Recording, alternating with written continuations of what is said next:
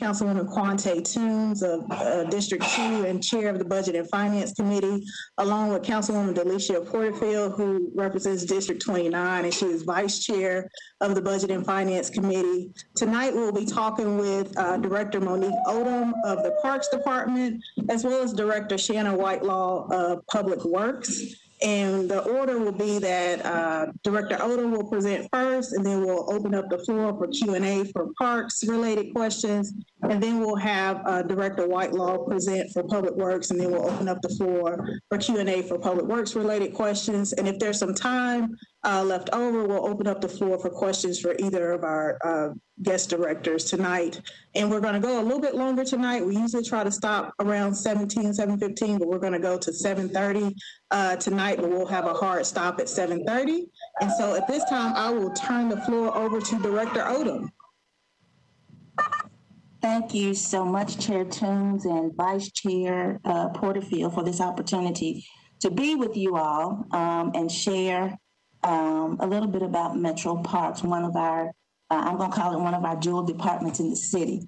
I am going to now move to, let me see, share my screen. Let's see if I can do that. And let's see, slideshow.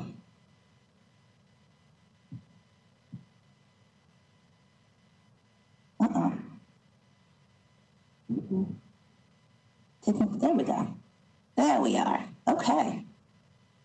So the mission of Metro Parks is to sustainably and equitably provide everyone in Nashville with an inviting network of parks and greenways that offer health, wellness, and quality of life through recreation, conservation, and community.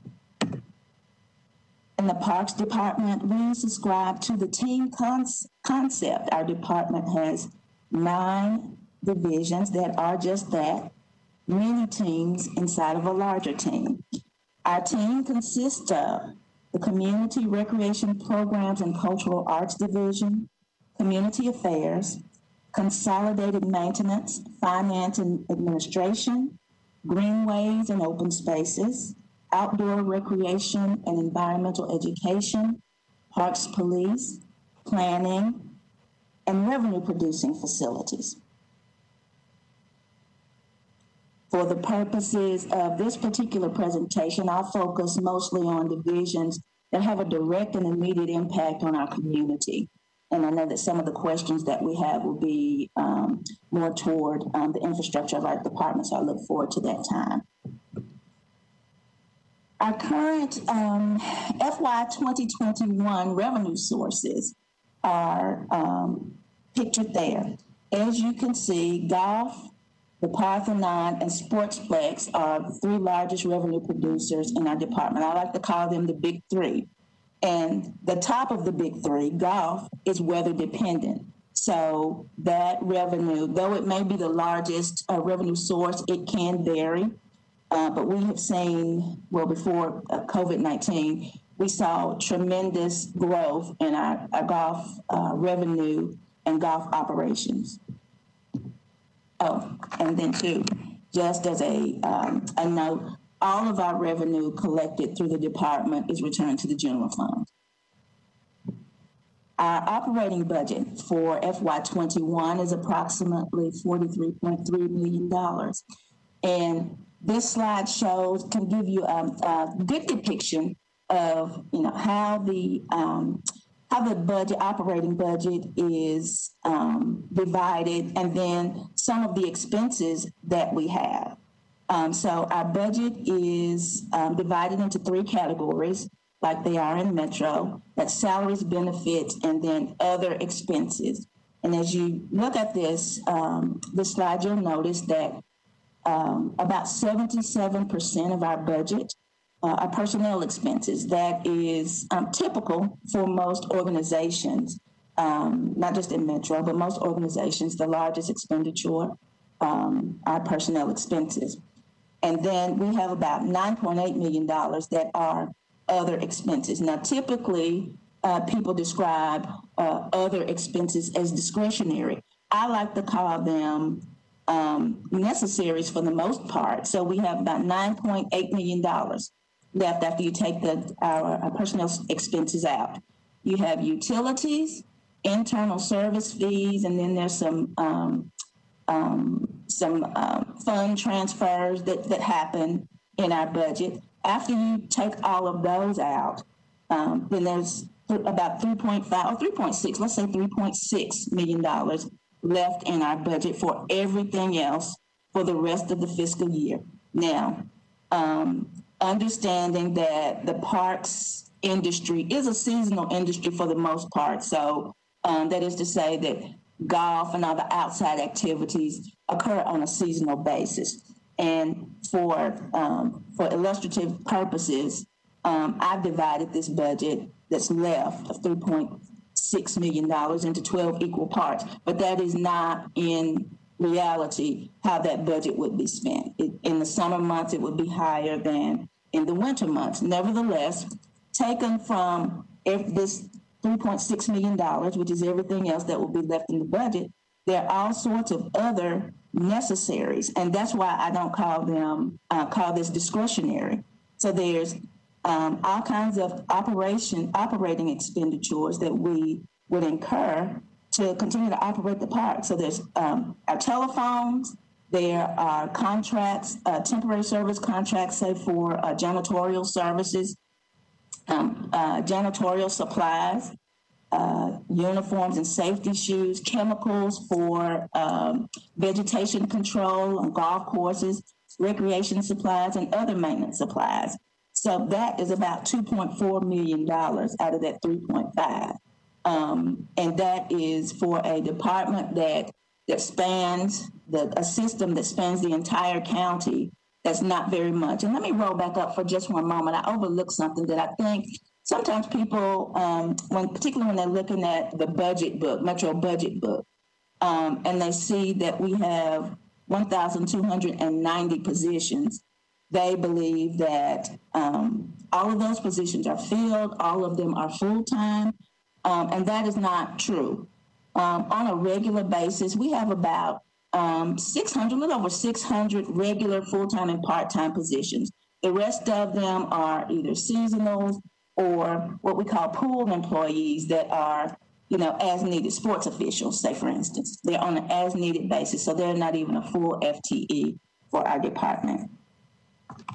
Now, I'd like to talk a little bit about the benefits of parks. From an economic standpoint, we know that parks improve the quality of life in communities and also contribute to the economic development of an area. A recent NRPA study notes that 3/4 of corporate executives rate quality of life features as important factors when choosing a location for a headquarters, factory, or other company facilities.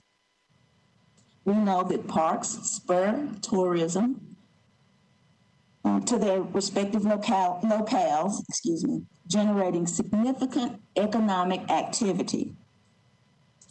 Economic research has demonstrated consistently that homes and properties located near parklands have higher values than those farther away. And we know that parks can reduce the costs associated with flood damage to property and keep water off sports fields and other amenities. We know that parks promote improved physical and mental health by providing opportunities for physical activity and a great setting to help recover from mental fatigue, both of which we have have been essential in 2020 and going forward in 2021 as we continue to endure this global pandemic. Then there's the social benefits. Green infrastructure can provide benefits to communities that help increase the bonds between community members, strengthen relationships, and promote healthy lifestyles by creating safer spaces and close-knit and engaged communities. The environmental benefits of parks are critical. They include healthier air, reduced flooding, cleaner water, and cooler air.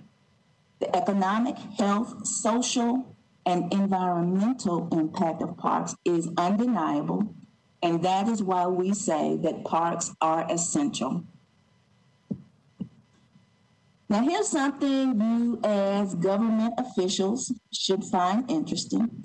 A recent study by NRPA found that 95% of government officials are park users, and 99% agree that their communities benefit from parks or park amenities in their area. I am not surprised by that at all. Nashville loves her parks, and that includes elected officials and everyone else. Local government officials also say that their parks department is a solution to some of the top issues facing their communities, like youth crime and promoting quality of life, but are less likely to view parks as a contribution to their number one concern, attracting and retaining business. And while 6 and 7 elected officials agree that parks are well worth the tax dollars spent on them, they indicate that when cities face budgetary pressures, it's parks departments that are likely to suffer the largest cuts in funding. So, let's get into some of the programs and services and other amenities that our department offers. Our Community Recreation Division is extensive with 10 regional centers, 16 neighborhood centers, 1 senior center, 1 indoor tennis center, 6 indoor pools, 3 seasonal outdoor pools, the First Tee Golf program, and an extensive cultural arts program, which includes music, dance, fine arts, and theater. Our community centers offer a diverse range of programming for people of all ages. We offer an after-school and summer enrichment programs, as well as grab-and-go lunches for those who need them. This year, we've opened centers on Saturdays to answer community demand, and I'd like to give a special shout-out to Councilmember Gamble for helping us move forward with those Saturday hours.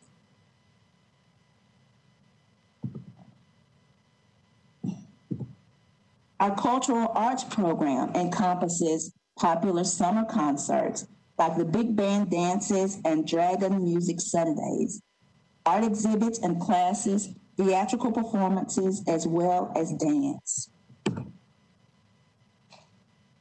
Our dance team filmed last year's Mini Nutcracker performance, which many of you know is a Nashville tradition. Now, I know several of you in the public and audience and council members have called on our consolidated maintenance team many times to address anything from fallen trees to inoperable water fountains. Our consolidated maintenance team has 4 units: grounds, construction, landscaping, and custodial. Our grounds crew is responsible for maintaining and repairing athletic fields, picnic shelters, playgrounds, responsible for trash collection, restroom repairs, and mowing. Our grounds crews mow over 4,000 acres per month. The construction group is organized in the traditional trade areas of carpentry, masonry, electrical, plumbing, painting, and HVAC. This team is best described as a small construction and repair company that can address most of the issues that occur in our parks and buildings. The landscaping crew maintains all of the shrub and flower beds in parks, that's 13 acres, 600 downtown planters, 1,300 downtown trees, 6 fountains, 20 irrigation systems covering 60 acres, and 4 green roofs. Landscaping also manages a greenhouse that will grow 140,000 flowers annually. Also, as a part of this team is a tree crew, and this landscaping crew is the crew that is responsible for the city holiday tree. Our custodial team is responsible for cleaning and sanitizing all of the facilities in the park. This is performed through both full-time employees and outside contractors. This team usually works late at night when most facilities are closed to the public. Our greenways are one of our most popular amenities. Nashville's greenways are primarily based along our 8 major water corridors: the Cumberland River, Stones River, Mill Creek, 7 Mile Creek, Browns Creek, Whites Creek, Richland Creek, the Harpeth River, and in the urban core.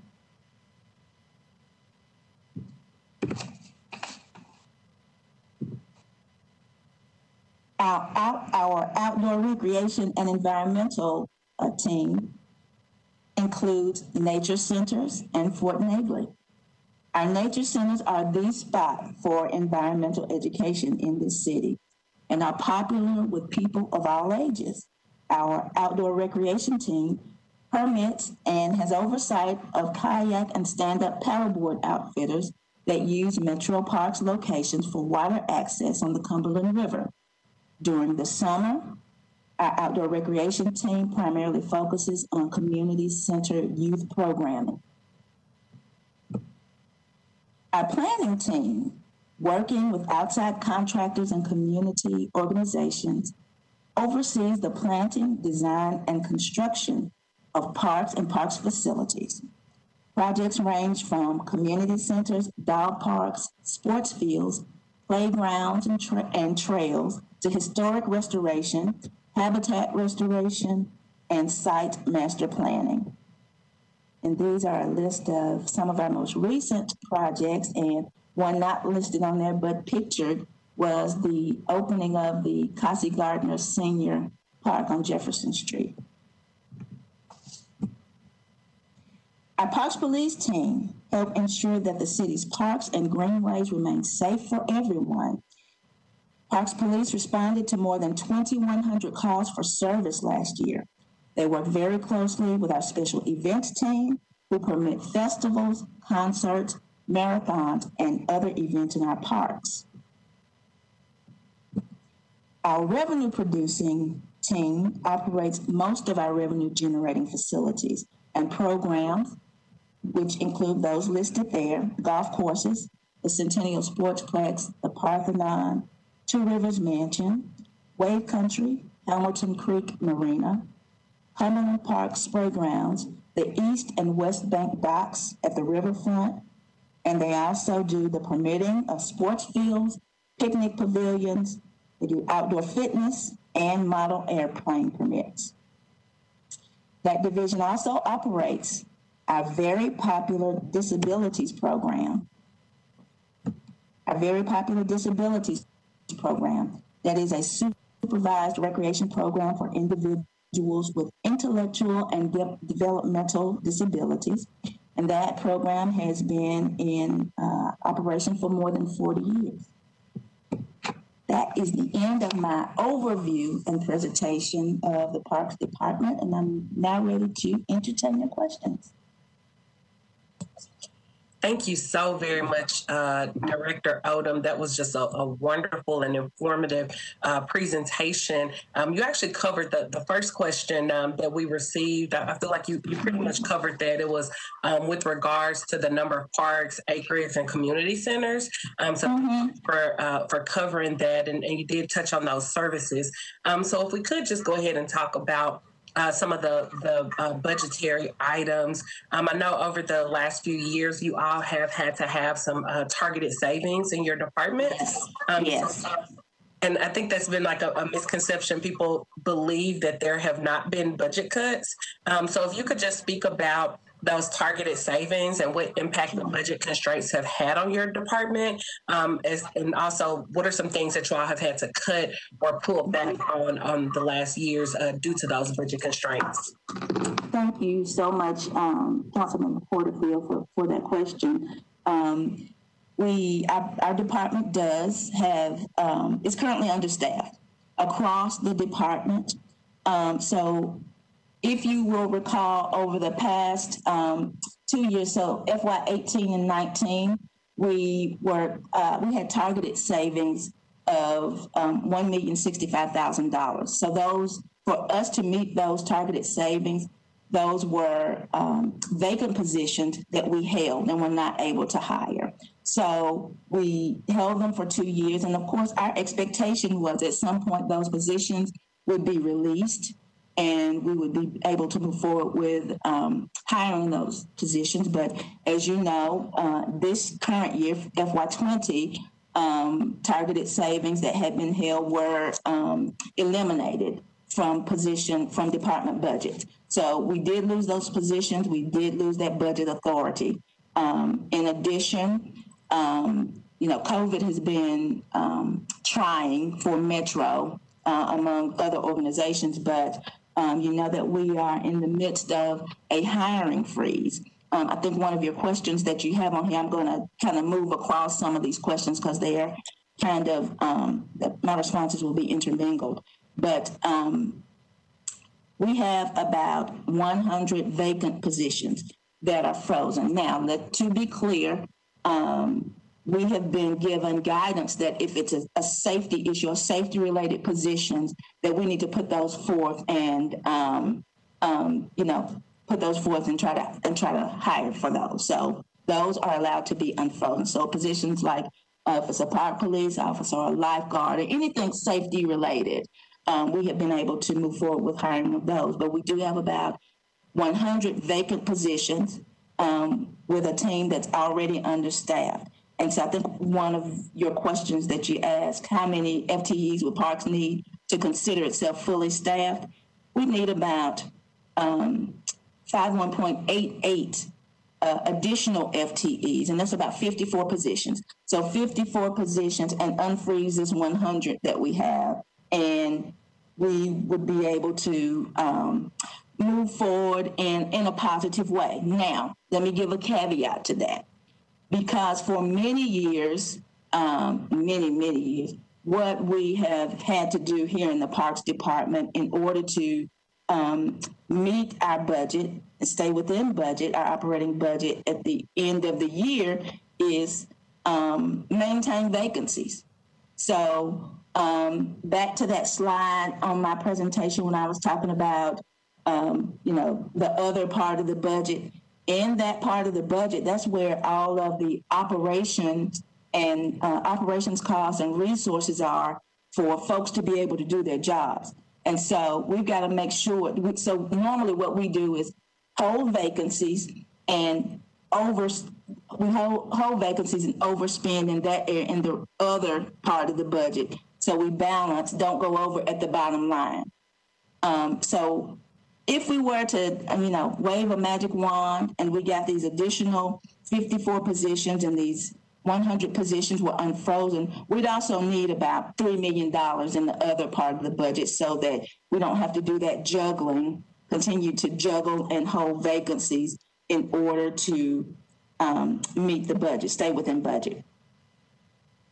Let me see if there's something else. Oh, I also wanted to mention, just so that everyone is well informed, when we request positions, particularly in maintenance areas, particularly grounds maintenance or anywhere in the consolidated maintenance area, those requests for employees come with, they have a corresponding fleet request. Because if we are hiring, just say we need 2 new crews of folks, well, they need equipment and they need vehicles. And that is a fleet request that would accompany that request for staffing and operations in our operating budget. And so what has happened in the past, I wasn't director at the time, but what has happened in the past is we got the positions, but we didn't get the equipment and the vehicle. So, it was a lot of shifting of positions that we had to do. So it didn't really meet the need that we needed to. And we have to be mindful to communicate that, make sure we communicate that with both you all as city leaders and the finance department as we submit our budget requests. Sorry, I was so long-winded. Thank you, Director. I do just have one follow-up on that. More specifically, talking about like those targeted savings and some of the budget constraints. So, you've kind of talked about how this had an impact on the fleet and on employees. Are there any services that you all have had to pull back, or maybe, services or vision that you all wanted to move forward with, but you all weren't able to due to budgetary constraints? I mean, yes, we definitely have to. We have to both adjust hours, operating hours sometimes because staffs are lame. We are at skeleton crews. So then, if someone is out for whatever reason, if they're ill, with COVID going around, there may be an exposure, and someone needs to be out. We're kind of juggling. So we have definitely had to adjust operating hours. And then too, I just go back to the maintenance piece. It's caused us to have extended maintenance cycles. So, grass mowing ideally would be every 7 days. We're now at 14 days, moving to 21. And sometimes, we can move to 28. Nobody wants their neighbor to cut their grass in the growing season once a month. It just doesn't look good. And we're all aware that we have a vast park system. And quite honestly, just the size of our park system and as many parks that we have, it's just an expensive operation. It just is. But the best part that I always say, one of the best parts is that we have so many employees and staff members that are dedicated to what they do. They want Metro to win. They want folks to enjoy the parks. They want the parks to be well taken care of and well manicured. And sometimes we just, can't get to it the way that we would like to. I will openly admit that. But it is not for lack of want or trying. So I just want to make sure everybody knows that. Thank you, Director. I have to second something that you said about the wonderful parks employees. You all are fabulous, and I may be a bit biased, but the Smith Springs Community Center with Ms. Barbara Manuel and her crew they're just phenomenal, and they do such a great job of taking care of our community, and they've just been such amazing community partners. So I believe Chair Toombs has a question. Okay, thank you. So, Director Odom, we've talked about, budget constraints, and these constraints have been in place for the last few years. And so we know that COVID-19 adds a entirely new layer on top of that. So can you talk about how COVID-19 has impacted your department? Have duties decreased? Have you decreased services? Can you explain that a little bit? So thank you so much for the question. So yes, we have been impacted significantly by COVID-19. So at one point early on, I think you all will remember early on in March, when the city was adjusting to COVID, at one point our facilities were closed to the public. And because we are walking kind of arm in arm with the health department and following CDC guidelines, we want to make sure that we are safe and operating in a safe way. So a lot of our programming has become virtual. I'm grateful that we do have that option to offer virtual programming, but things like special events that would be coordinated in the park, and revenue from that is down. When our park system, parts of our park system were closed to the public, the facilities in particular, outdoor amenities, some of them, most of them, the open spaces, golf courses, and areas like that remain open. And even though the golf courses were open, the clubhouses were closed. And so that certainly will impact revenue this fiscal year. They were closed for some time. Let's see, what else did I have? And then two, just in as we move forward, and I think, we move forward to change some of the capacity limitations, and then we moved back. nevertheless, there have been capacity limitations. There have been some programs or events or meetings that we would normally have or permit out in various facilities that we have not allowed, just out of an abundance of caution for everyone's safety. So we've been impacted significantly. Yeah, I would say that. So have you repurposed employees or just had to send people home? Like, how has that impacted the staff? So we have about 300 folks that are considered essential employees. So that would be our consolidated maintenance, golf maintenance, park police, and then my senior staff. So when the parks facilities were closed, we had an emergency closure, we worked with human resources to make sure folks were still in a paid status, so that they wouldn't be, that creates all kinds of other problems. If someone is not in a paid status, they lose their benefits, and, it's a kind of a snowballing type of situation. So we are very grateful that human resources worked with us, and I think a few other departments, to make sure folks were in a paid status. So then folks that could work remotely, they did. That is when we came up creatively with some of our virtual programming.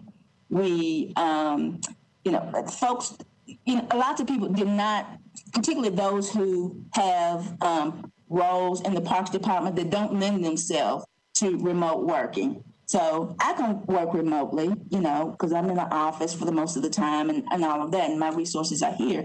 But if you are in a community center or a nature center, it doesn't lend very, very well to working remotely. But then, like I said, that is where some of our most creative ideas came from, with the virtual programming.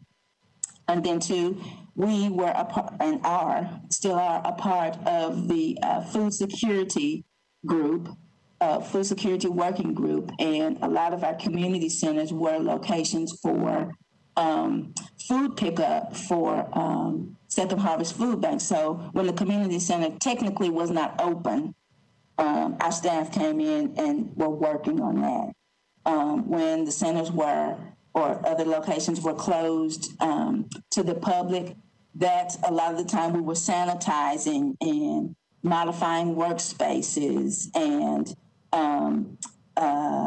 retraining, learning, the new COVID protocol and what we need to do, how to do it. So the time was used very wisely, and we had most folks chomping at the bit to get back into their facilities, and we've been open for quite some time now, or working from our workspaces for quite some time now. And one last question before I kick it over to Councilwoman Porterfield. You mentioned, and I'm not sure if it was in your sheet that showed the expenses and revenue. How much revenue does Parks typically generate, and then how has COVID impacted that revenue? We typically generate, in a regular year, when things are air quotes normal, it's about $14 million. And as I mentioned, all of that is returned to the general fund. At my last analysis, we were about 36% under where we were this time last year before COVID. So it's been significant. Again, I talked about golf being our largest revenue source, and people have been grateful that we have kept the golf courses open. But then too, as I also mentioned, the revenue at the golf courses did take a hit. It will have taken a hit for this year because the clubhouses were not open for several weeks. But yeah, so we're about 36% under. Okay. Thank you. Thank you, Director. I do have another question here for you, and Councilmember Allen also sent in a question, so we'll try to acknowledge that one as well. I know you all have been providing resources to help support families during this time, such as you said, picking up food, being a place where families can go to pick up food, and with Second Harvest. Are there any additional supports that you all have been providing during this time of COVID? Yes, and I'm glad you asked me that question. Our team in the community recreation program has been supporting essential workers of MNPS.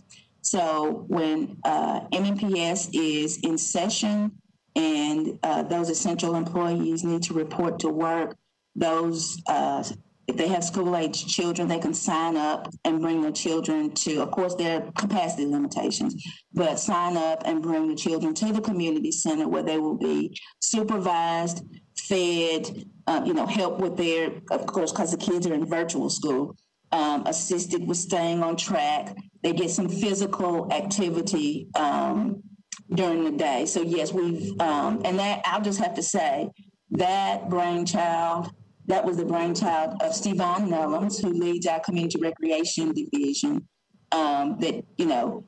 they felt compelled to do something and support MNPS, and I'm very grateful. So we do that. That is ongoing. We do have virtual after-school programs as well. So yeah, that's one of them. Thank you. And then I have one more question before we go back to Councilmember Toombs. And this is this kind of resides over in our area by the lake. What's the partnership like between Parks, the Army Corps of Engineers, and TWRA? And for properties where those agencies may overlap, how do you all determine who pays for which expenses? So it really kind of depends. So I'll go back. So it's a collaborative relationship. So some of it, depending on the location around the city, there may be a lease agreement with us and the Corps of Engineers, like at the, I think at the riverfront. There may be a lease agreement with TWRA. I know that we have a long-term contract for them to support us and help us manage wildlife and kind of give us guidance when there are wildlife issues. But it just depends on what the circumstance is. It is, like I said, it's a collaborative relationships among us all. So normally we can get together and whatever is best for the community, work toward that. Thank you so much, Director. I think Councilmember Toombs may have the last question for you. Okay. So, Director Odom, how do you make the determination of where to put, you mentioned new parks, like how do you make the determination of where to put these parks and community centers across town? How do you determine like what becomes a regional center, and how does funding impact those decisions? So new facilities or parklands are really about feasibility. And it's really a marriage of political will, funding, community demand, what am I forgetting? And when I say political will, and available funding. And we should consider that recurring funding. So as you may know, we have a Parks and Greenways master plan that can offer some guidance. It's a menu of recommendations, but then really it informs us. It has lots of information in it, but it's only, a guiding piece. It's a living document. And the city, as the city changes, we have to take certain factors into consideration. So for instance, I'll just say if someone came to you in your district and wanted a new community center there, aside from Hartman Community Center. Well, Hartman is considered a regional, and there's been lots of research that we have in this master plan that determines what the service level is, or how many residents are in a service area for a regional center, a neighborhood center. Also in that master plan, it's moving toward, I can't remember what they're called, but they're mega centers where they would have 2 gyms. Well, that master plan was created in 2017 and we're in 21 now. You know, things change, the population changes, the demands of what constituencies want to see. Funding can be uncertain. That's a huge factor. So again, it comes down to a marriage of all of those things: political will, community demand, feasibility.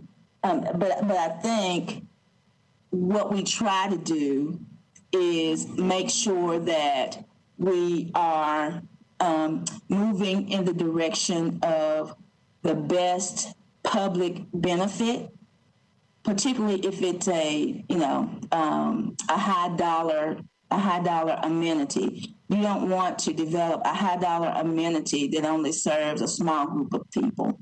We want to be, good stewards of the resources and make sure that with whatever we are developing, we have a long-term plan. We can sustain it. That city leaders are informed about budgetary impacts of developing these new amenities. Thank you, Director. We have just a few more minutes before we go on over to Public Works. I know Councilmember Allen had a question. Councilmember Allen, you're recognized. Thank you. You've answered it partially, but I think just to say it explicitly, we have a goal of acquiring large parks in every quadrant. So there has been new land that Parks has taken on. And can you just speak a little bit to, everyone thinks it's great when we get more land for parks. Yeah. What does that then do to you? Thank you so much for touching on that. And I will just say, ideally, it is great when we acquire land and open space to conserve it for the city. But as I mentioned, let's roll backward to something that I talked about earlier, is staffing and resources. So when we acquire anything, a piece of land, then it becomes the responsibility of the department to maintain it. And if our staff is already thinly stretched, we are challenged with the resources that we already have, that just adds something else onto the pile. And so, acquisitions come with operating budget impacts. And we need to be mindful of that when, everybody thinks it's, one of you said it, everybody thinks it's great when Parks gets new land, or I get a lot of calls about, hey, we can just give this to Parks. And I have two minds about it. In one mind, I'm thinking, oh, that's great. We can conserve, this land, and this will be wonderful. But then the public administrator side of me is like, oh, no, we don't want to take it home because we can't maintain it the way that it probably needs to. Now, acquiring land that is landlocked and to be left a natural area and does not require any maintenance, that is ideal at this point. Yeah, that's ideal at this point. Thank you for that question. Thank you. Thank you, Director. And it does not look like we have any other hands in queue. We do have one more question, and this will be our last question. So Councilmember Gamble, you're recognized. And after Councilmember Gamble's question, if Public Works can go ahead and start their presentation.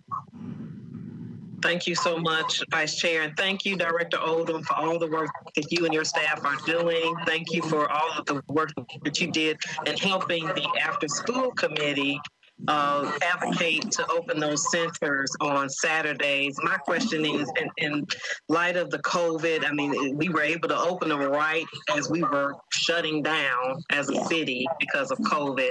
I just wondered how that has impacted, if you've been able to open on Saturdays at those community centers, and how has that impact been? And of course, I look forward to when we are fully operational and can really take advantage of that great benefit for the community. Thank you so much, Councilmember Gamble. Shout out to you again for helping lead the charge on getting those Saturday hours for us, getting the funding for that. We have been able to move forward with opening on Saturdays at some community centers right as we were moving forward. So you all know Metro by now, that there is a process involved with everything. So when and most bureaucracies anyway. But the positions were approved. They had to go through budgets. They had to, so then we had the hiring process and all of that.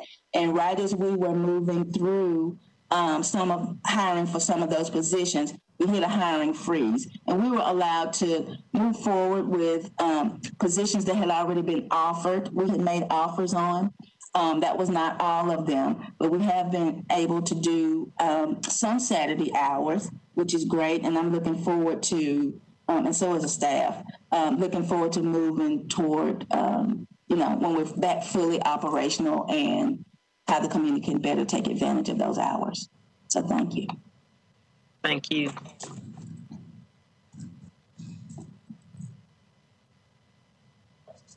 And if IT can make someone from Public Works the host, we'll go ahead and get started on that Public Works presentation. Director Whitelaw is giving the presentation. Yes, I was getting ready to say thank you for that. Ready to share? All right. Let me get my PowerPoint up. Can you see my PowerPoint?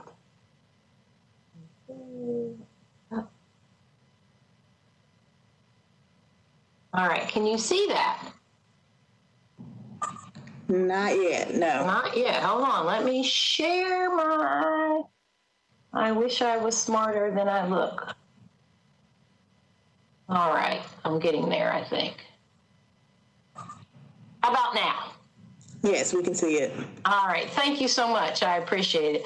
Thank you very much for inviting me to speak today. It's been kind of a fun presentation for me to put together because being pretty new to Public Works, I feel like as I was learning in the last several months, it put me right in line with being able to give a what does Public Works do? I'm Shannon Whitelaw. I'm the interim director. I have with me here today Sharon Wallstrom to help me along the way since I am so fresh to things and have not gone through a full budget series as Public Works. I'm going to learn a few things along the way, but we'll kind of get started with what we have today. Our mission at Public Works is to deliver a wide range of services that help to define the quality of life for Nashville and Davidson County's residents, businesses, visitors by ensuring a safe and convenient, complete streets, transportation infrastructure, protecting the environment, and creating cleaner, beautiful, and more livable neighborhoods. So really, in essence, that goes to really say that we're here in the background to make life a lot better for the citizens and the visitors and the community that we all live in here in Nashville. We're really broken up into 3 key divisions within Public Works: administrative, solid waste, right-of-way, and transportation. We'll go into a little bit of that, but administrative is pretty much what you think. I think interesting, we have Hub Nashville 311. Solid waste has recycling, trash, and brush.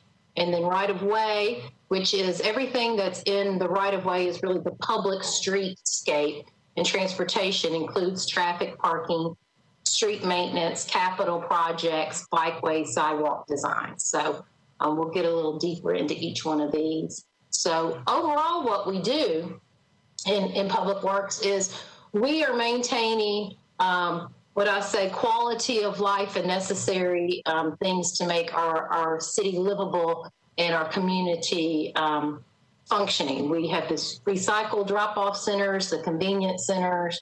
We collect 1 million pounds of refuge or trash from homes, all in USD.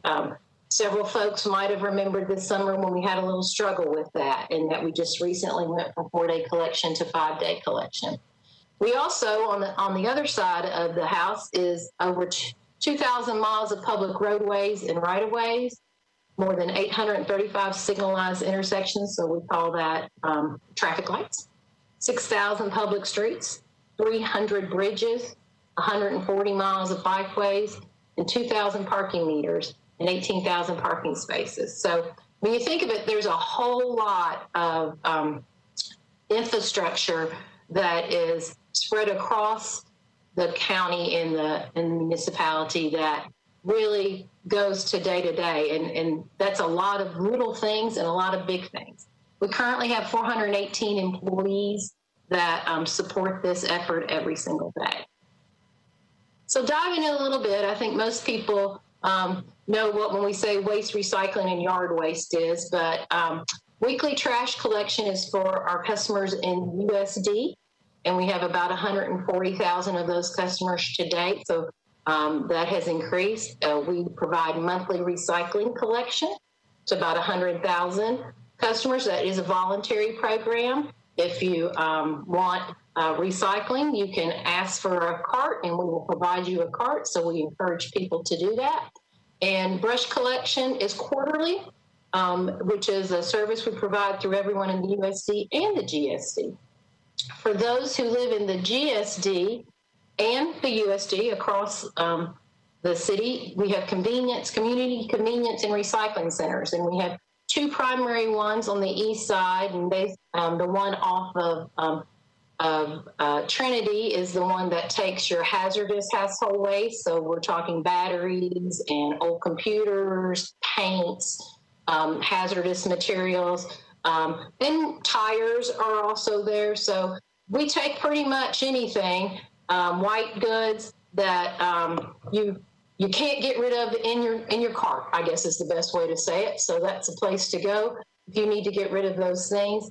As I said earlier, we just recently moved to a 5-day 5-day collection cycle and changed our recycling days to 5 days as well. I'm hopeful that most folks here was able to get their magnet because we want to encourage recycling. And so we sent out magnets to our customers in the USD, reminding them of when their recycle day is so that we can encourage recycling. Our goal is to minimize waste and encourage recycling and encourage reuse as much as we can. We have a lot of educational programs and webinars I'd like folks to know about that they could go to the website on that really go to the heart of what people can do. One of my favorites that we just did recently was how to compost and how you can minimize your footprint that much more through composting. And then also C&D, which is construction and demolition recycling, how as all the new growth is occurring in Nashville, we want to encourage C&D recycling, as we call it. So that's not ending up in our landfills as well. So we want to make sure that we are giving our customers every opportunity to minimize their footprint with a long-term goal of 0 to a landfill. Now, we know that's a dream, but that is something that I think is doable and we are working toward, and I'm excited to continue expanding that through the next years.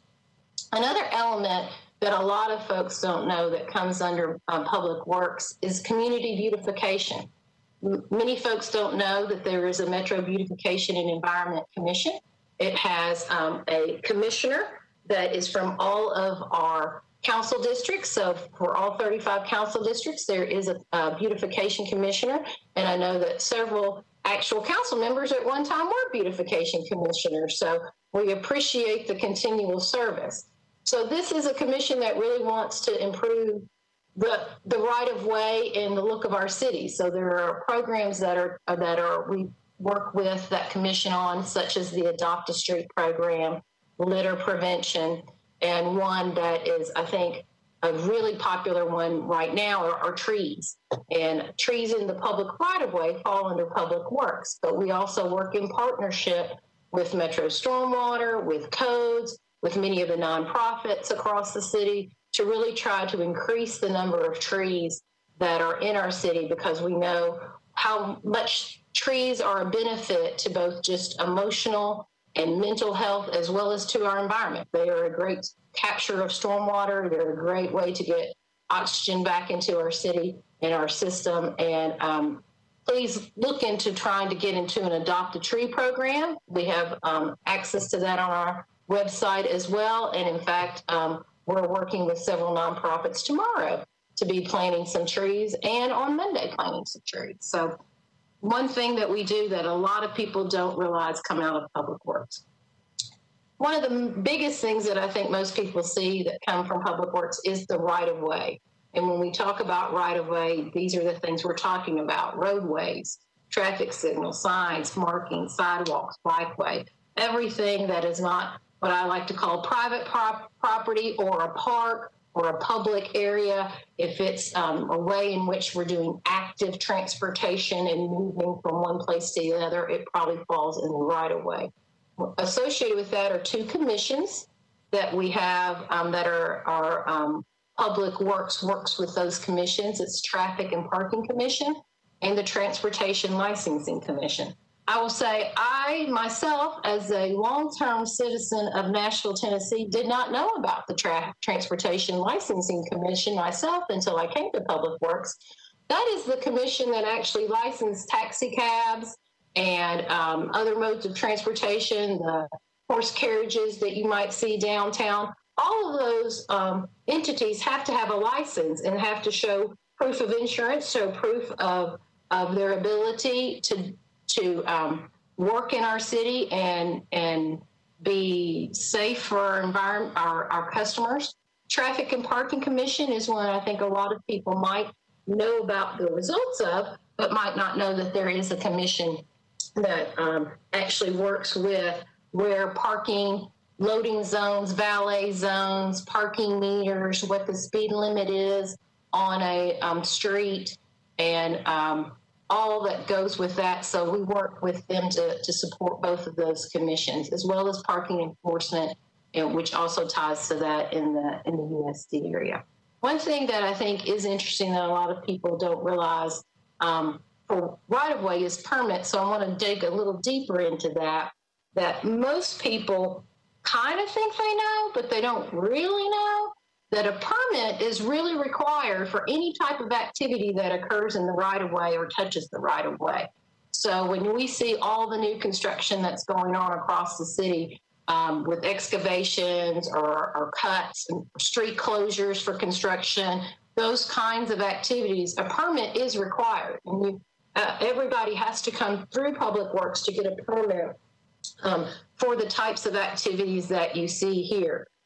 Folks don't realize that encroachments into the right-of-way, things like signs and canopies and awnings, or even when fiber optic, we've seen a lot of fiber optic that's come through and continues to come through. They do get a permit to be in the right-of-way and to do their work in the right-of-way. So I think that's an area that most folks are not really realizing that there is a permit, and we have inspectors who are going out regularly to make sure that those activities are occurring within the limits of the permit and are occurring to meet our specifications and what is deemed appropriate. So the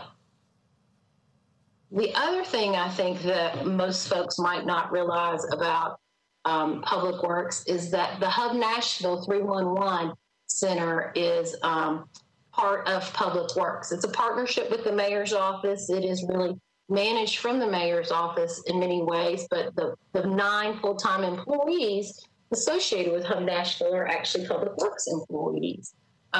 They respond typically to more than 15,000 requests a month by phone, app, or email. And this is one of the greatest things I, as a citizen, also have appreciated about Nashville, that you can call 311 and basically ask any question about what's going on in the city as far as missed trash, recycling, special event, pothole problem, and they will work through that to get it to the right department and make sure. So you could call with a stormwater question or a water question, and it will route to water services.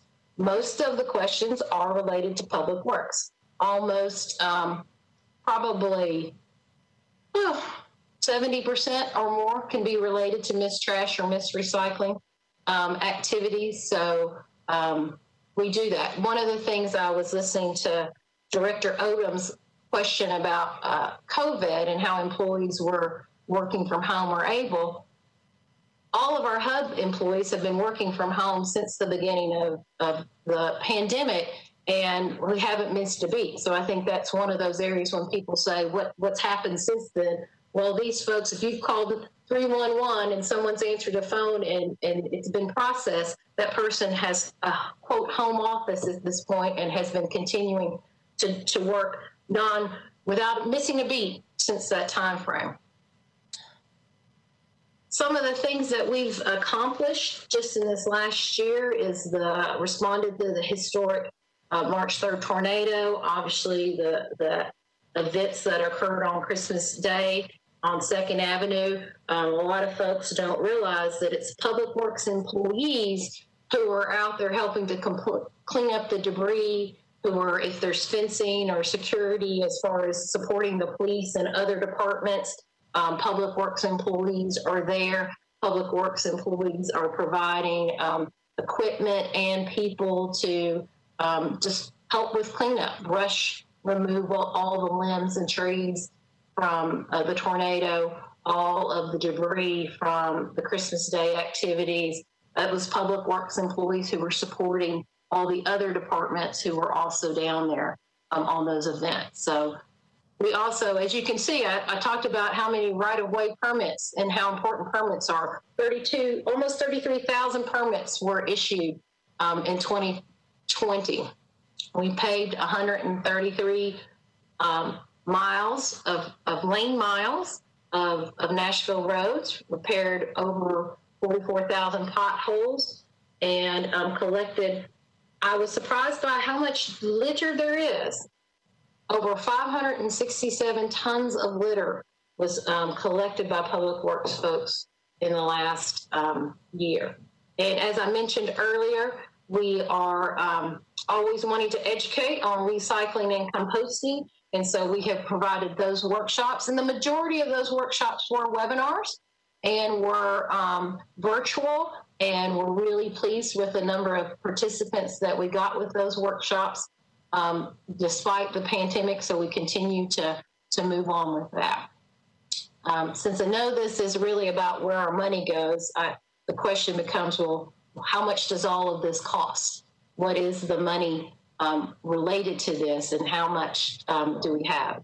Our budget last year was just over $119,000, the one we're in last year, and then and you see the breakdown there. Kind of the three big buckets I was talking about, that trash and recycling is about $26 million, the call centers just under $1 million, and transportation and right-of-way activities are about $92 million. So you can see that about 75 to 77% of our budget is really tied to transportation and right-of-way. And I think folks, hopefully most of our constituents and most of the city is aware of the transportation plan that was recently passed by council, and the idea of how do we take that transportation plan and put it into action. And so when about 77% of your budget's tied to transportation, it then lends itself to, okay, where do we move from there? So most of this operating budget is tied to the activities I just talked about. So this is related to filling potholes and cleaning streets and picking up brush and signals and signs. Those are all operating activities, but we also have capital money. So a large portion of our budget is tied to capital spending. And as you can see here, we had a very small capital spending budget for the FY 19 to 20 budget. So with only $6 million paving in the previous few years, past years, the paving number has been around $30 million in capital. So that has been reduced, and that goes to some of the questions about reduced spendings or having what I would call not reduced spending, but yes, it is reduced spending. But not having the sidewalks, only $4 million. In the past, that number has been $20 million for capital sidewalk program. Traffic calming, which is, for those who are not aware, traffic calming is when we do review, neighborhoods can put in applications to have traffic calming measures placed in their neighborhood. And it is an application process in which we review it based on several criteria. So mainly, number one is safety. And we've had a real success with that, but you can get about 20 to 25 projects a year with 1.5 million. Capital projects, those are mainly projects that are tied to TDOT. They can be things where we can do some improvements with TDOT in the state on state right-of-ways related to sidewalks or related to other infrastructure improvements. And then, as you can see, the others with bikeways and bridges and culverts and traffic signals. Bridges and culverts is one that recently, as you look at this number and you say it looks a little skewed, why did bridges and culverts have so much money compared to the others from a capital standpoint? Many of you may have remembered that Mayor Cooper redirected funds from the Gulch Bridge project. That was one of the first things that he did as part of his administration. And a large portion of that went to bridges and culverts to be spread across the county, across all of the council districts, so that everyone could use that money. And in solid waste, when people say, what's the capital related to solid waste? Well, that can tie into recycle carts, and as well as other carts, and as well as equipment. And one of the things you don't see in our capital spending, which is very similar to what Director Odom was talking about, is you don't see vehicles. We work in concert with the Office of Fleet Management to provide us with all of the heavy equipment and all of the vehicles that we use on a daily basis. So it's not part of our capital spending, but it is very important that we work with OFM to make sure that our fleet is running and up and going, and we're getting the appropriate equipment. And they do a really good job with the limited funds that they've received in the last few years. One of the things I want to end with here is just sharing with you the website.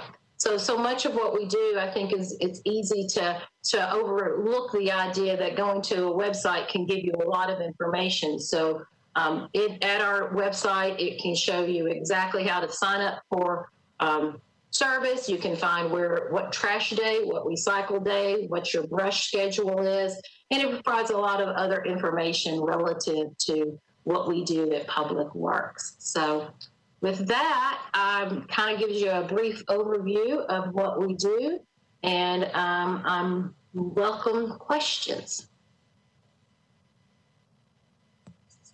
Thank you, Director. I will go ahead and get us started. That was a very comprehensive presentation, so thank you so much for the information. And you guys do have a really good website. I direct my constituents there pretty much on a daily basis, and I visit it pretty much on a daily basis, getting information. So thank you so much.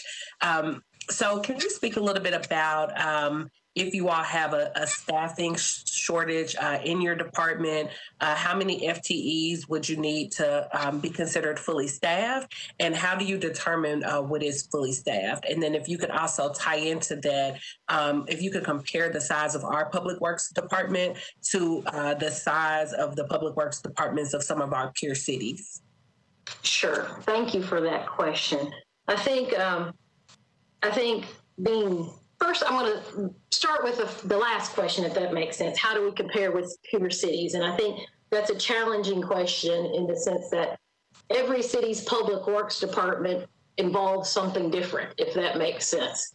Some public works will include stormwater. Some public works don't have solid waste included in them. Some Some cities don't include a lot of their transportation in public works. So it can be a challenge, but we do know that one that is very similar to us is Indianapolis. So Indianapolis is a city that's kind of the same size and on the same thing. They do a lot of the same activities, the same sort of scopes that we have with solid waste and transportation. And they have 724 employees. It does include a fleet, so there is some there where we have around 415. That is our current space right now, 415 employees. So you can see that we have a difference in employees. But as far as how short-staffed we are, during the targeted savings program, we did eliminate 12 positions. So that's 12 we knew. And then gradually over the last several years, as we all have, I think all departments have struggled with savings and being required and requested and asked to do savings. We've all challenged with that. So we do have a staffing shortage, but I think it can be sort of challenging to say exactly what that number is as we're trying to move through with a baseline. We know the 12 that we eliminated, and we have some other areas, particularly as we're looking toward the transportation plan, areas that maybe we know are understaffed but need to be increased. So the shortage is there. What we've done is we have supplemented a lot of that with consultants and getting consultant support. And one of the things we'd like to do is shift those consultant dollars back to FTE. So learning that balance and figuring that balance out is one of the things we've got to work toward. Thank you. And one follow-up to that question, how do the staffing shortages impact the work that Public Works does? And how are those services impacted from the standpoint of the services that our constituents are receiving? So you know, what's their experience like with you all being understaffed? Sure. I think one of the things that really can handle that can happen to when you're short-staffed is, one example would be we don't get to cut in the right of way. Kind of go back to Parks, conversation is how often can you mow? Well, Public Works is responsible for mowing in the right of way, and obviously just the same in the summer, you'd like to mow more often than you can, but when you're short-staffed, that's one area that would fall back. Another area is we have brush quarterly. Once upon a time, people might have remembered that brush was picked up 6 times a year and could be picked up 6 times a year, and now it's quarterly. So it impacts those services in that way. Convenience centers, they're open, but they could be open longer hours and could be open, maybe different times if we had more staffing. So it's some of those fundamentals that doesn't mean you're not getting a full service, but you're not getting as much opportunity as you could. Thank you, Director. And then I'll have one more question, and then I'll turn it over to Councilmember Toombs. So you touched on the mayor's transportation plan. Could you talk some about the proposed new Department of Transportation, and also share with us what transportation duties you all are currently responsible for? I know you touched on it in the presentation, if you could just clarify that. Sure. So one of the things when I was asked in the mayor's presentation of me becoming the interim director, one of my goals was to evaluate what are options for Department of Transportation. That is one of the initiatives that the mayor had, and it's also something that is highlighted in the transportation plan.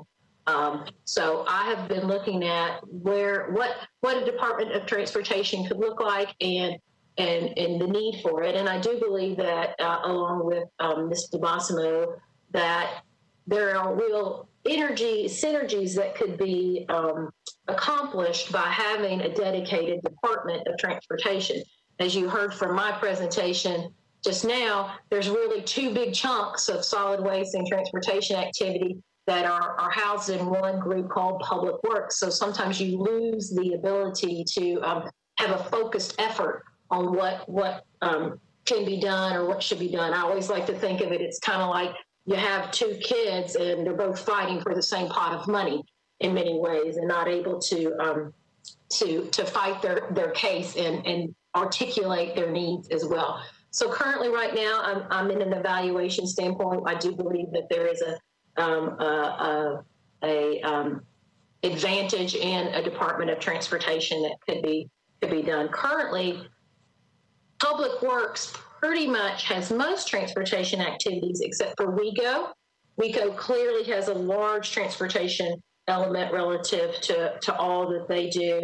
And also there's some planning activities that are up front that are housed in the planning department that are related to transportation. So when, you know, big scale planning activities of where our future roads would go, how would things look, how do you do interactive and connectivity, as we would say, between neighborhoods, active transportation relative to bikeways and greenways and different types of streets and streetscapes. All of that's in planning. That's also not part of what Public Works does. But the state of good repair, as I like to call it, as far as maintaining the actual roads and the right of way, that is in Public Works.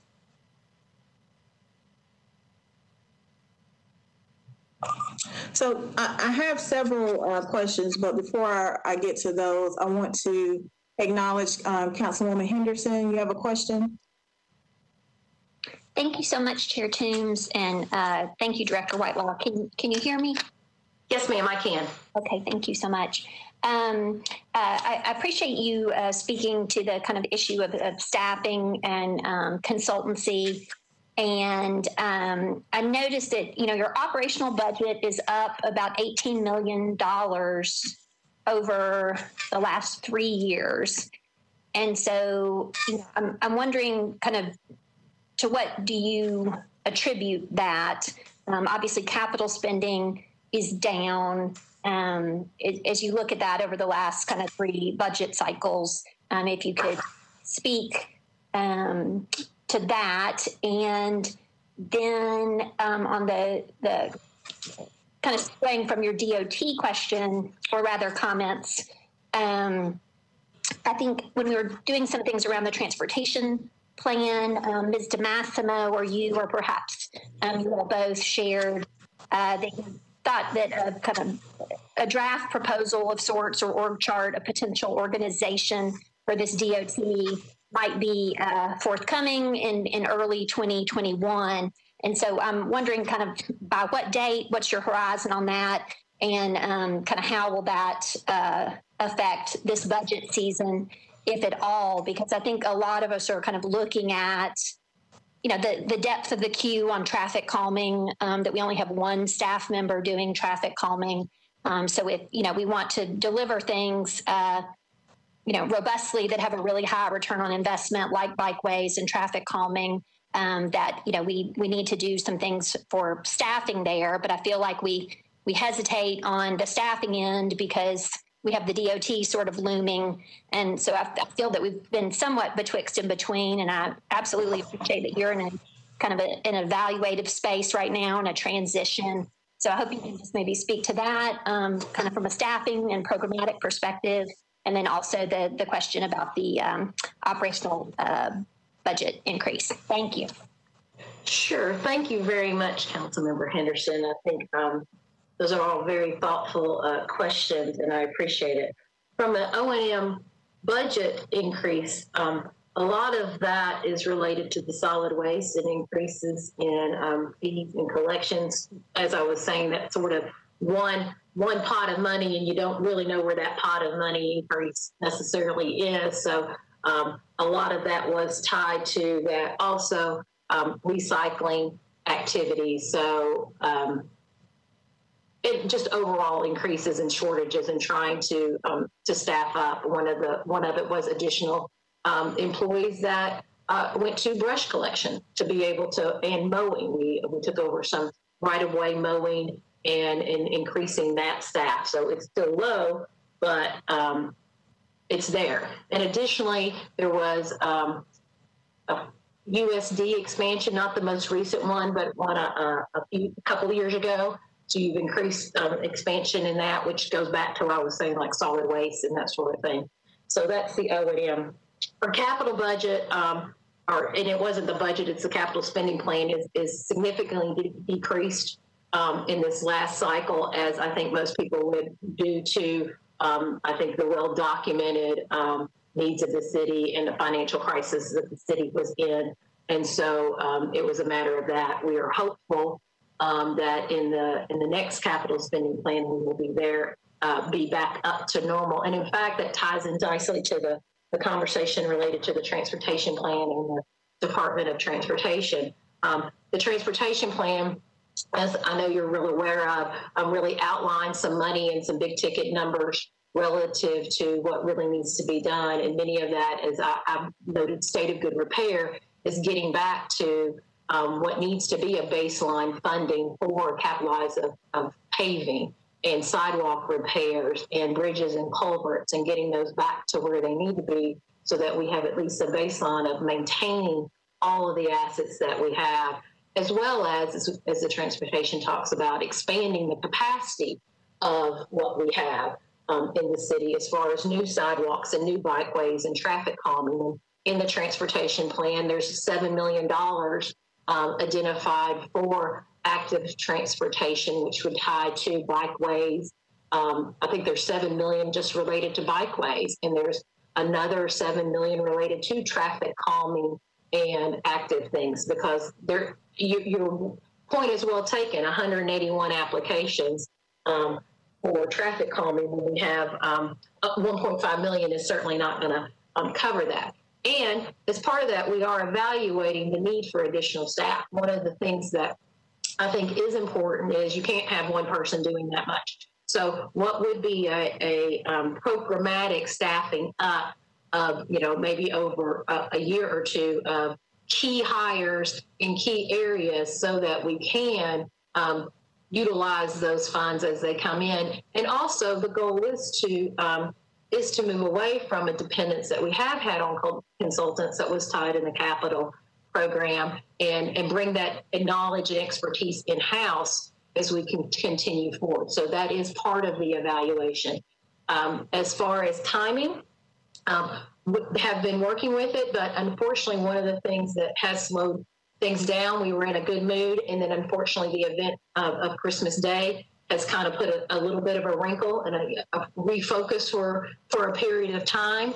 So that slowed things down, but we are continuing to move and hope to have something by the end of this month that would be there. And it is the thought of what would a Department of Transportation look like? What would that organization look like? What would the needs be for that organization to be able to meet all of the action items that are in the transportation plan?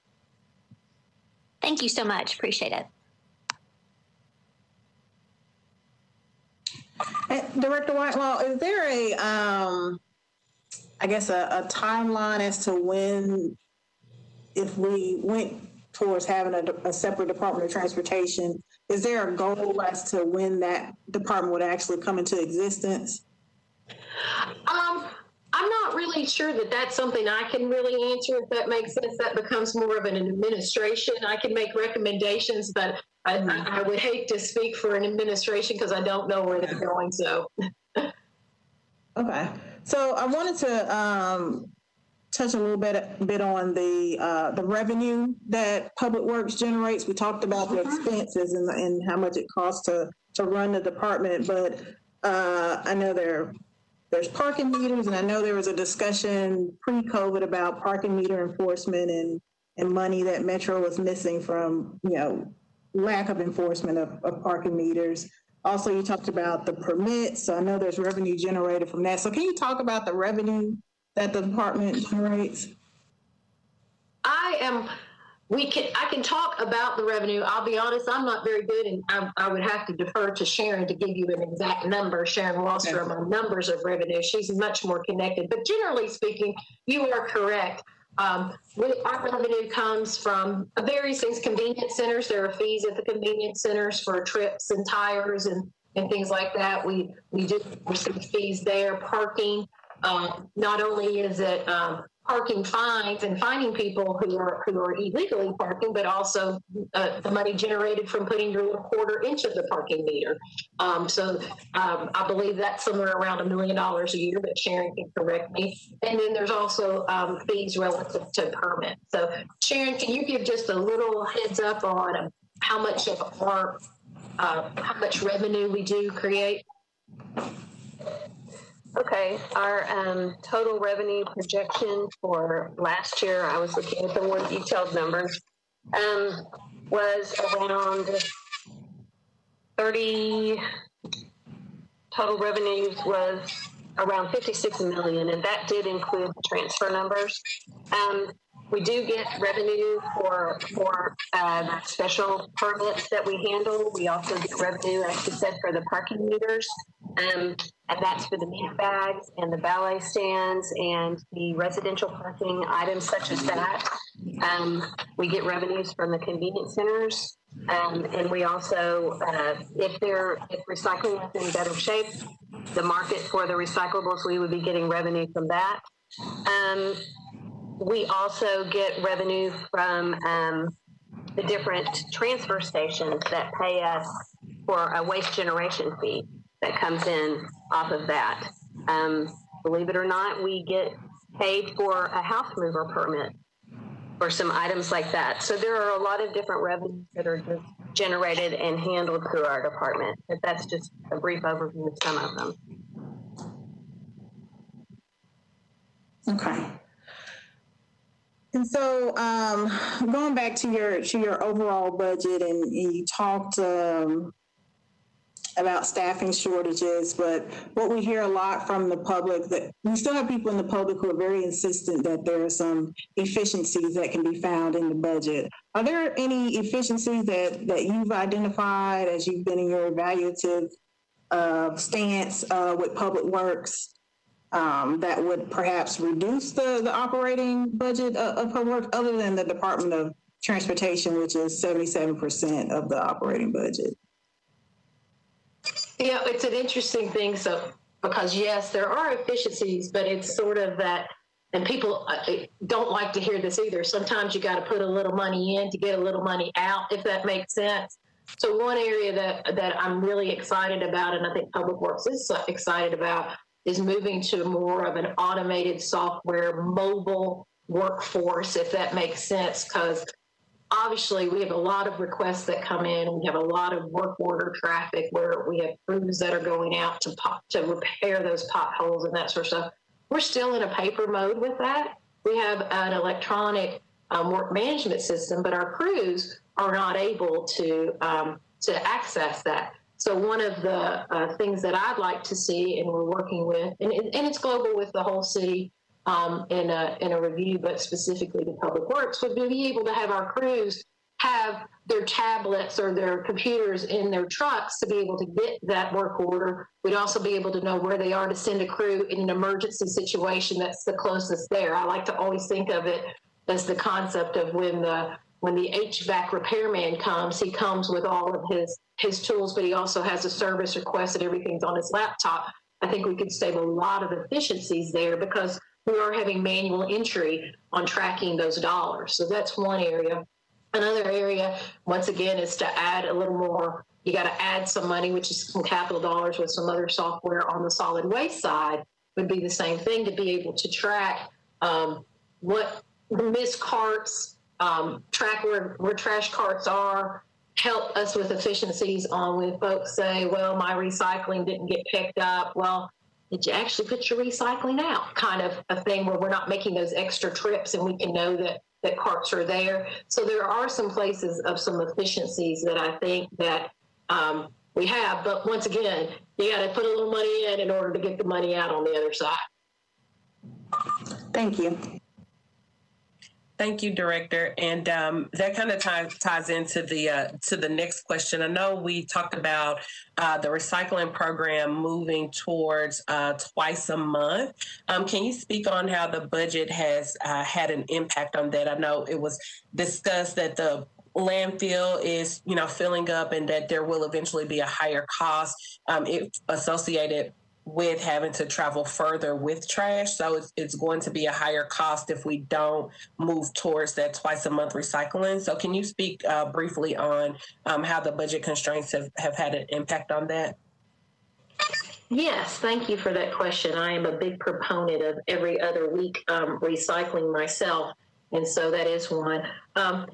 Every other week recycling would be an increase in personnel, so that if we want to say that's a shortage in staffing, that certainly is one. It's a discretionary shortage at this time, but you are right that we want to move toward, as I said earlier, more of a zero going to landfills or less going to landfills. So approximately $2.5 million additional to our recycling budget would be necessary for the personnel, the staffing to go to every other week recycling, which so that was one that was proposed that due to budget crunch just was eliminated as part of a targeted savings. So about $2.5 million would be necessary.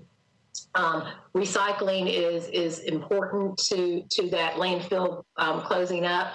Also, it goes to composting and anything we can do to really support the sustainability issues and shrinking our footprint to reduce the idea. Because you are correct, the landfill at some point will fill up, and where will our trash go? Thank you so very much, Director. And then we're running out of time, so we're wrapping up our last two questions here. If you could just briefly tell us what impact has COVID had on the services that your department has rendered, and did when businesses were limiting their services or closures, did that have any impact on the amount of work that Public Works was responsible for?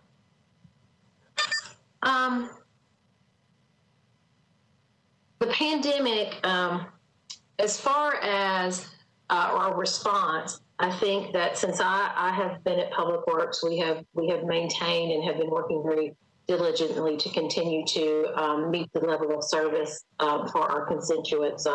I know there has been, particularly in the summer, there was definite problems with trash collection, and that was mainly related to our contract collector, but part of that was related to the pandemic. There was more people at home, so there's more trash. So, and then they would have an outbreak of drivers because who were quarantined. So we kind of had a compounding problem there, I think, for quite a bit of time in the summer that I think is directly related to the pandemic. Going to the 5-day route really supported helping some of that load, but we did see that. We've seen extra, just the volumes of trash pick up because of the pandemic across the city.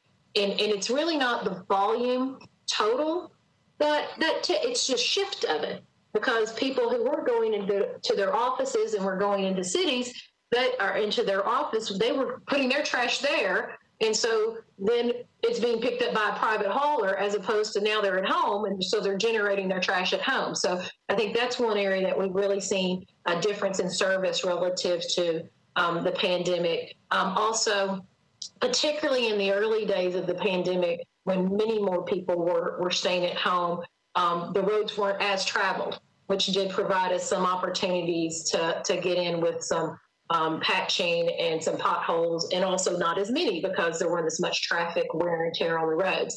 But we have we practice social distance. We're most of our team has to be out there to provide the services that we're providing. And so in the very, very early days, we might have had some, okay, we don't know what's going on. We don't know what the pandemic. It's so hard to think about what life was like in April. What a difference it is, you know. But since that time frame, our crews have either been out in the field. Those who need to be out in the field have been meeting their services, and those who can have been working from home and providing their service, just like the call center, the 311 folks have been doing their work remotely. Thank you, Director Whitewall. And my final question may be more for Ms. Wallstrom, and it's a follow-up to the revenue question. When I asked about revenue for the department, Ms. Wallstrom, you said that the projected revenue for last year was about 56 million. Do you have the number of what was actually collected in revenue, and what has been the actual revenue collections over the last 3 years? Are we trending upward, or is it about the same, or is it down? You can expound on that a little bit. You know, I don't have all that documentation with me right now. I know that we have lost some revenue, as you can imagine. We canceled a lot of the special events that came into town, and we get permit money from that.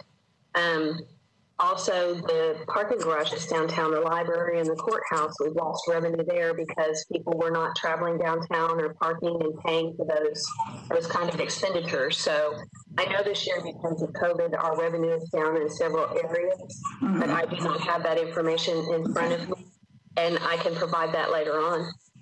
That would be appreciated. And the 56 million, is that for fiscal year 20 or fiscal year 21? That was for fiscal year 2021 was the projection. Okay. And do you know if that projection was above the fiscal year 20 projection? Yes, it was, by about $4 million. Okay. Okay. Well, thank you. And if you could get that information, and I'll share it with the council members as well as with the public. Okay. And with that, we are going to go ahead and wrap up. Thank you so much to our guests from Metro Parks and from Public Works. Again, we appreciate everything you all do to serve our city. So from you and your staff, the employees of our city, we just appreciate what you all do to take care of us. So thank you so much. And thank you for everyone, our colleagues, for joining in, as well as the viewing audience. Next week on the 21st, we will have Metro General Hospital. So if you all would like to tune in, we're starting at 6 o'clock again, and we'll be answering questions for Metro General and discussing their budget. So thank you all so much, and we'll see you next week.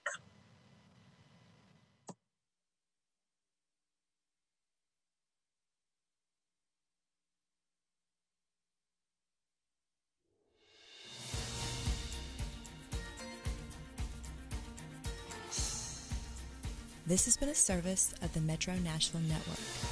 If you would like to see this presentation again, or for more information about this and other programs, visit nashville.gov.